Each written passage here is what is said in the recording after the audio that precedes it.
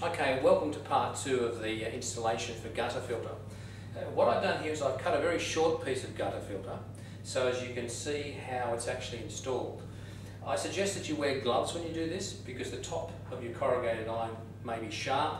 Also, if you're doing it on roof tiles as well, you will find there's bits of sharp edges on roof tiles. So it's great to wear a good solid pair of gloves.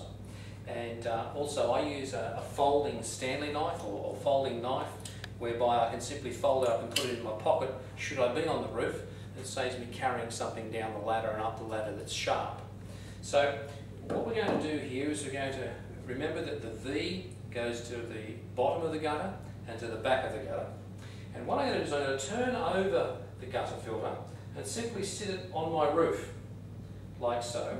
And this will give me an idea of where I need to make a cut in the foam to accommodate my gutter bracket.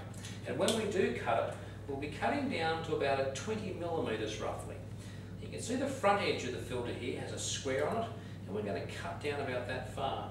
Now if you're using the Guttafilta, which is a different profile, which is the GF001, you'll see it comes to a point. So in other words, this Guttafilta fits like this. When I turn it over, it comes to a point. Just look, I've a rule of eye there around about 20 millimetres, and that's how deep your cut's going to go, to about that line there. So we'll pop this one back. We've lined it up roughly where we want it, and this is where we're going to put our cut.